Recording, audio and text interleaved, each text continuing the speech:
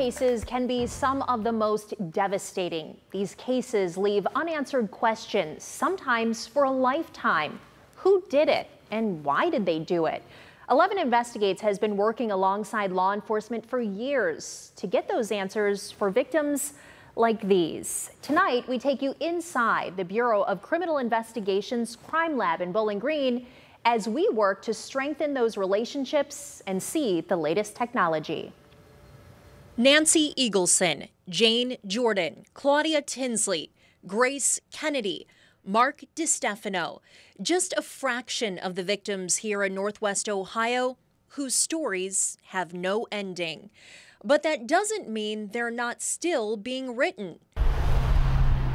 I visited the BCI Crime Lab today to find out how new technology is bringing families closer to closing a painful chapter.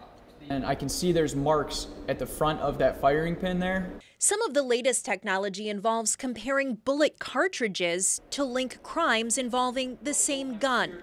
Think of it like comparing two fingerprints. Just like a person has unique fingerprints we leave behind, so do guns.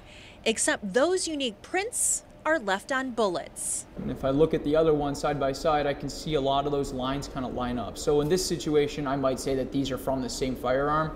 Investigators here use a team approach, each one specialized in one aspect of solving crimes: touch, genealogy, and familial DNA, connecting criminals or victims using DNA from family members.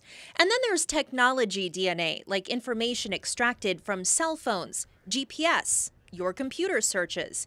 If it was collected even decades ago, chances are it's holding some piece of information.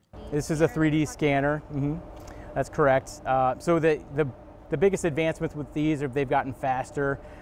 So 10, 15 years ago, it might take a half an hour, 20 minutes to document a scene. Now we're right around a minute and a half.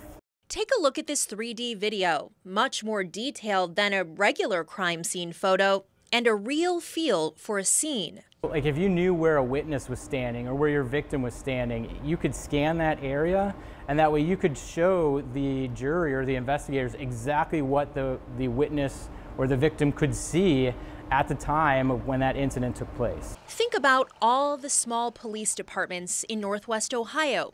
They're busy with day-to-day mayhem and may not have the resources to dedicate to cold cases.